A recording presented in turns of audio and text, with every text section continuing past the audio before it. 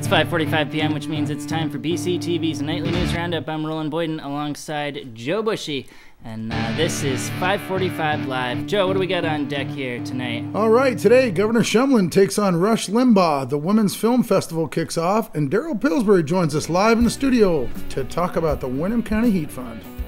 All that and more coming up, and remember, we do it all in 15 minutes, so make sure you stick with us.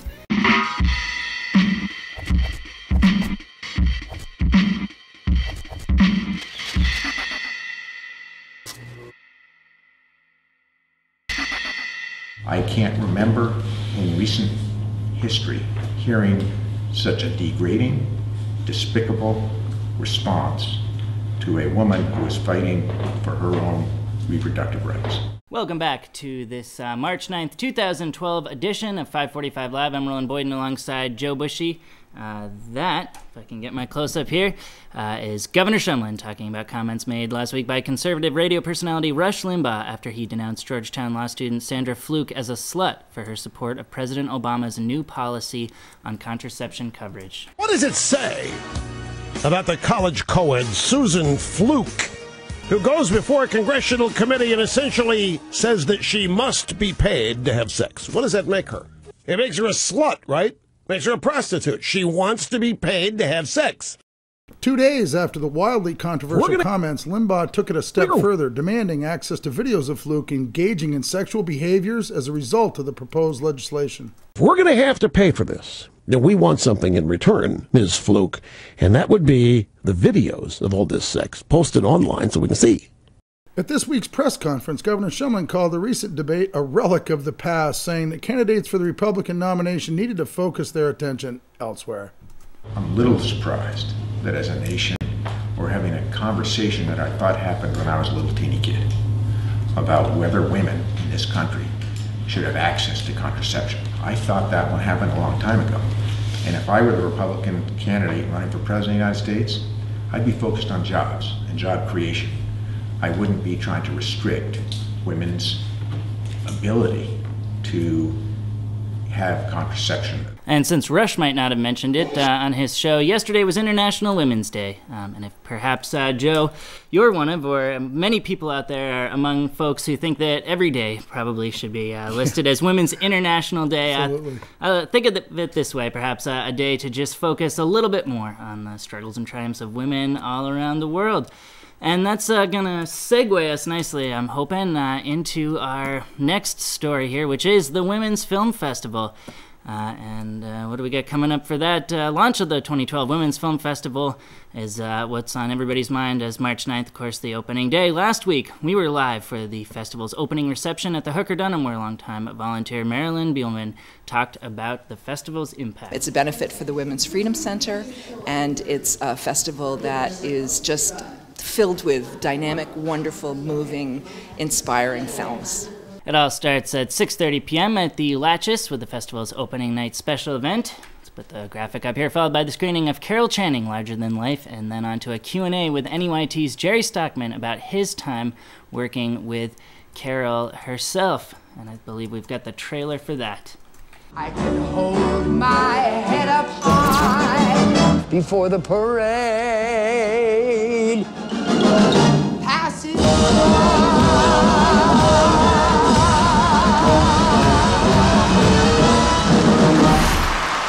Catch Carol Channing tonight as part of 2012 Women's Film Festival, or stick around until the Latches at 8:45 for dual showings of Tomboy and I Am a Girl. All you need to know about the films, when they show, and how to pay for them at Women Film Festival, all one word, .org. And there's plenty more screenings tomorrow as the festival continues with films that range from country music to playing chess with Kevin Kline. Next, live in Studio B, we're joined by Windham County Heat Fund co-founder Daryl Pillsbury. Let's cut to that camera. Daryl, you've been waiting patiently by. How are things? Excellent, excellent. Glad to be here, guys. Well, maybe we can start just by you introducing the Heat Fund a little bit, maybe for those folks who, tell people what you do out there, and then we'll get into some of the stuff that you got coming up. Okay, well, thanks an awful lot, Roland, first off, for letting me take a few minutes of the 5:45 live time. Well, the Windham County Heat Fund was started in 2005 by Richard Davis and myself because we knew there was a lot of heating needs around Windham County going unmet. There was a lot of people that met the SEVCA requirements, but there was also some that were just falling through the cracks. So we thought we needed to do something about that, and we did.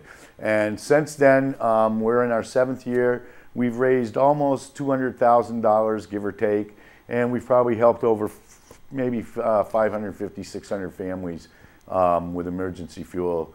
And that goes as far as even with, you know, like cordwood and things like that. We've been lucky enough to be able to even supply people that burn with wood.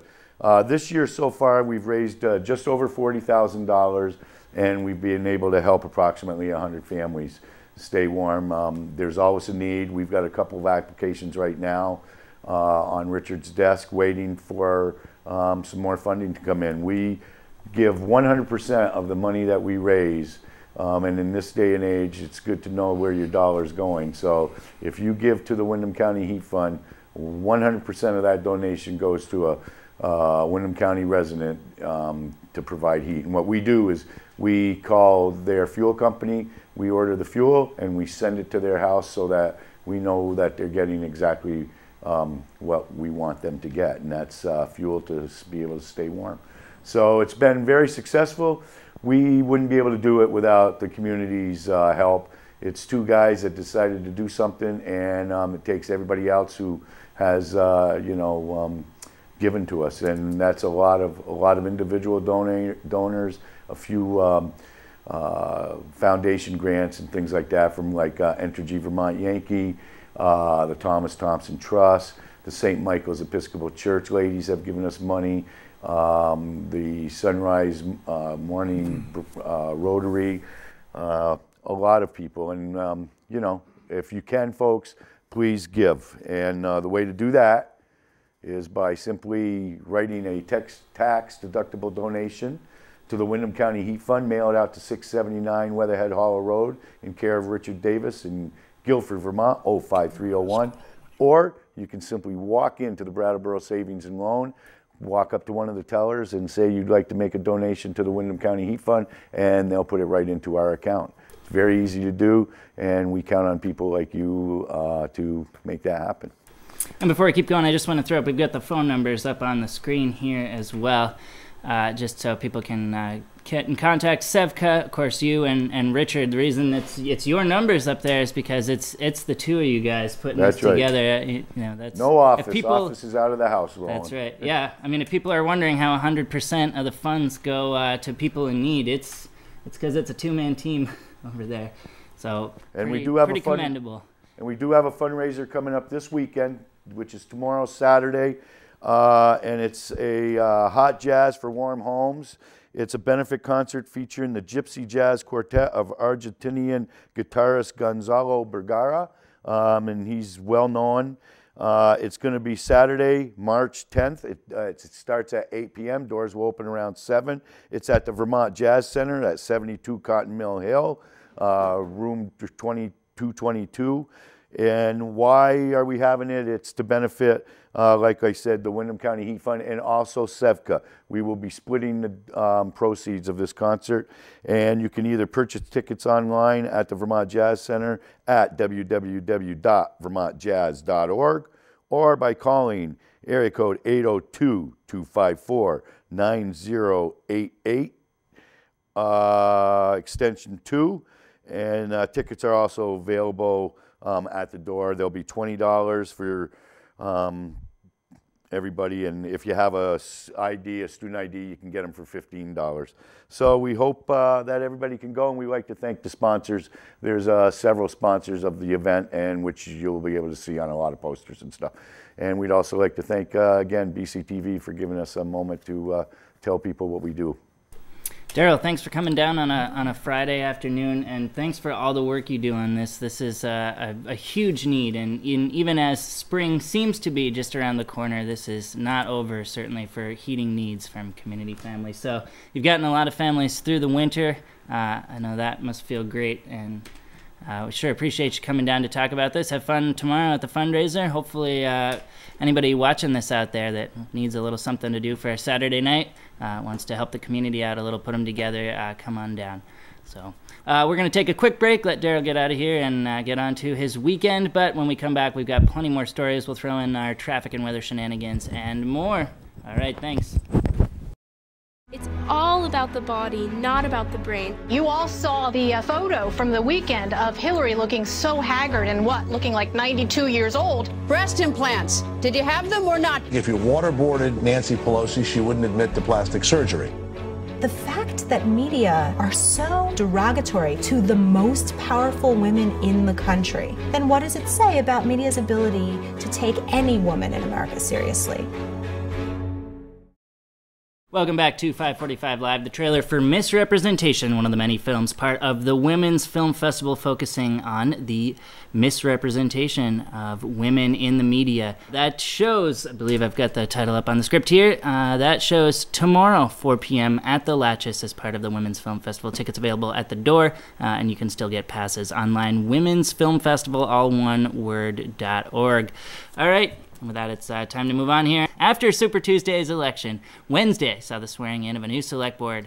A new select board that looks suspiciously like the old select board. Alums Chris Chapman, Dick DeGray, and David Gardenstein all got to pull up their old chairs. BCTV carried live the ceremonial first meeting, led by Town Clerk Annette Cappy. If you would care to raise your right hand and repeat after me. I, and state your name. I, Christopher Chapman, do solemnly affirm that I will faithfully execute the duties of Select Board member for the town of Brattleboro. So help me God. That's it. Congratulations. Thank you. Welcome back. Next, it may not be the hanging Chad of Florida, but Newfane, Vermont's Board of Civil Authority has authorized a recount of the 434 ballots cast for Newfane's 3-year select board seat at the request of candidate Chris Williams, who lost by a narrow margin to town clerk Gloria Cristelli at Newfane's town meeting this Tuesday. Select board member John Mack talked about the town's impassioned take on the select board. When you talk about the select board, it's always a very sensitive area. Wrapping the news, Vermont Yankee has again received a clear bill of health from the Nuclear Regulatory Commission, who this year doubled the number of standard inspections. The NRC's annual assessment letter stated that, quote, through this quarterly assessment process, the NRC has not observed any change in focus or commitment by Energy related to assuring safe operations at Vermont Yankee. In addition, the letter says that their findings showed very low safety significance. All right, and to finish out, before we talk briefly about this ridiculous weather we've been having, and of course the ridiculous traffic, we always have, the state has approved a $7.7 million renovation for Brattleboro Memorial Hospital that will, among many things, provide the community with a new, more efficient emergency room. It's really a complete reconfiguration that really meets the needs of what we are seeing now and what we anticipate for the future. BMH Director Steve Gordon earlier this year talking to WTSA's Tim Johnson about the hospital's plans moving forward. And with that, we'll do that traffic weather thing that we always do so well. That's right. All right, let's take a quick look at downtown here. As we wrap up this extended Friday edition traffic report powered by Inrix and Beat the Traffic. It's up behind us on the screen, slightly obscured by this new microphone. Let's fold down this here laptop for a second and take a look. I can go a step further though and put it up on the screen as we look at downtown, just so people know the code orange, heavy traffic, but it is in fact moving. Then you've got red, standstill traffic, and of course green, as you might expect, is good to go. Here's the deadly section of downtown here. High Street to Canal Street, often a solid block of red. But as you get out Putney Road, you can see that things clear up and get into the green. High Street, Western Ave, Canal Street, West, those are all are moving, though we see the orange, and 91 traffic goers are good to go. All right, that's our traffic report. We'll try and get a little bit more weather in here before we take off for the night. So let's see what we can get here as well, and let's throw it up. But first, look at that.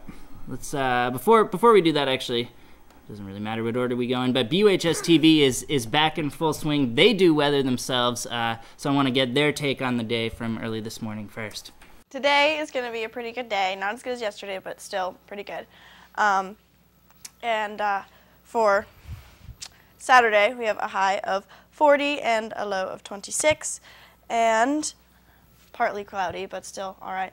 And we have a high of 57 and a low of 35 for Sunday, but it'll be nice and sunny, so that should be good. And I hope you enjoy your weekend. All right, BUHS TV shows 6:15 today. Normally they show at 6. Of course, Friday with Daryl coming on, we got given an extended slot, so they'll show at 6:15, complete rebroadcast. They show live 2 clicks up the dial on our government and education sister channel, Channel 10, weekday mornings, excluding Wednesdays, at 10:15 a.m., following the rebroadcast of this here 545 Live. Joe, do you want to take a stab at wrapping up this weather with a look at... Well, what do we got there? Looks like we got some, I think it's a chance of an inch or two of snow overnight tonight, so don't be surprised if you get up and see another white screen in the morning. Pretty amazing considering I was biking around in a t-shirt earlier today. Yeah, for sure. But by the time we make it through tomorrow night, lows in the lower 20s, the next 10 days solid after that is looking at barely dipping into the 50s. Many days in the 60s. You notice 56, 65, 66, and so on and so forth. We're going to have some beautiful weather, and I think spring's right around the corner. So I know if I say that, it'll snow 2 feet the week after that. That's right. We'll take our chances. Yeah. All right. Well, that's about all I got. I can say it's a full lit, as I like to say, but we'll wrap with a few more things, including Sunday at 5 p.m. at the River Garden. National Nuclear Consultant Arnie Gunderson will host an open forum on Fukushima and VY, and I'll let you, Joe, take the BCTV side of our wrap. All right, here. and for BCTV loyalists, catch a real Daryl Fest on Channel 8 tonight with The Pulse from Harris Hill 2012 at 10:15 p.m. and Marijuana Resolve with Tucker Corey at 11:30 p.m. All right, for BCTV 545 Live, Joe Bushy, Daryl Pillsbury, Frederick Noyes, who's got a birthday coming up on Sunday, Operations Manager Vlasta Popelka, Content Specialist Paige Martin, Maria Dominguez, Ian Keel, and everyone else that makes 545 Live so special. Happy birthday. Thanks for watching. Good morning, BUHS. Today is Friday and a purple day. Back to Matt and Danny. Come out and help FBLA. And most importantly, help your community.